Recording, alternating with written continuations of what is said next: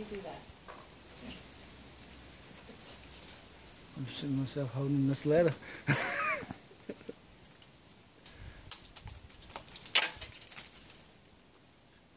Grab me around the neck, Brooke, he'll hang on to you.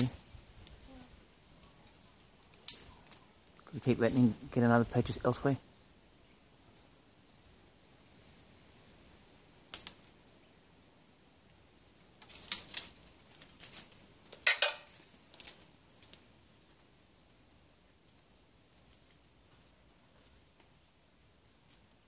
Oh, isn't it amazing?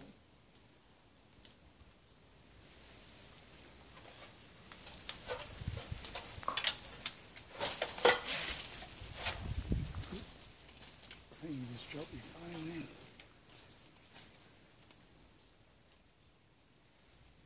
Do they never bite? No. Yeah. Oh, they do? Mm-hmm. Oh. Pretty calm. He phone's over here saying, look. Boy, you are amazing. Battle crazy. I'll put this out on that one. Got an old scar, really hardcore battle wound there. Oh my god, amazing. Oh yeah, look at that. You can see where he's had some horrendous injuries there. Will he still be able to feed? Oh yeah, obviously. He's had some really bad injuries in his time. And healed from it. It's amazing how they can survive such full-on injuries. So where do you dump him?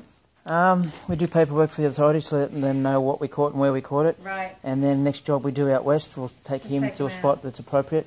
Obviously we don't want him trying to find a new home and crossing roads, and he doesn't need to have any more confrontations with cars or dogs by the looks of it. So take him to a spot where there's plenty of bush and nothing else. That's absolutely